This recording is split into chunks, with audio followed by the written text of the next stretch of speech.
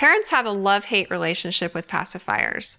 If a baby will actually take a pacifier, then it can be helpful, especially when soothing them in public places and just getting them to wait a little bit longer until you're able to feed them, or to just help calm them down if nothing else is really helping. But inevitably, you'll find yourself crawling on the floor underneath the crib, trying to find it in the middle of the night when they wake up, and they won't go to sleep without it. There are benefits to a child not taking a pacifier. The biggest one being that you never have to wean them from it. And so that makes life a little bit easier as your baby gets older. But you said that you want to try to introduce the pacifier to your baby that hasn't taken it in the past. And there are some things that you can try. For one, keep in mind when you're introducing the pacifier that a baby should be well established on breastfeeding so that it doesn't interfere with that. Once a baby is past that point, then you can try introducing it by just sticking it in their mouth and seeing if they take it. And some babies will and some won't.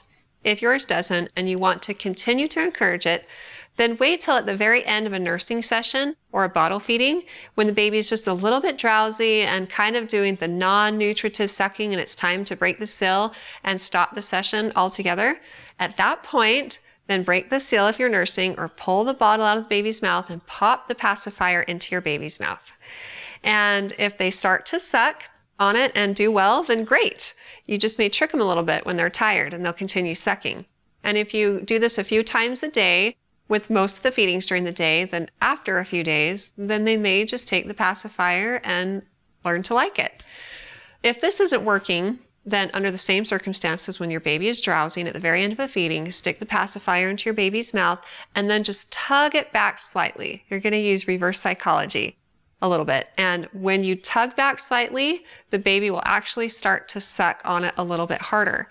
And so again, if you do this a few times a day, then after a few days, the baby may take a pacifier. But if all else fails and they don't, then that's okay. And there are other things you can try to soothe your baby with. You can try swaddling, you can try swaying, and you can try sound. Swaddling is comforting to babies because they're used to being swaddled in the womb. And they like sounds because they're also used to hearing the sound of a mother's heartbeat and the blood swishing through her body and digestive noises when they're inside of you. And so sounds like white noise are very comforting to babies. They also like swaying motion. So that's why instinctively when we hold a baby, we all just naturally start rocking them. So you can try these things if your baby is a little bit fussy and they're not taking a pacifier. If you have more questions or concerns about it, talk with your pediatrician and they can give you tailored information and advice. And if you have more questions in the future for me, feel free to ask them on our Intermountain Moms Facebook and Instagram pages and recommend us to your friends and family too.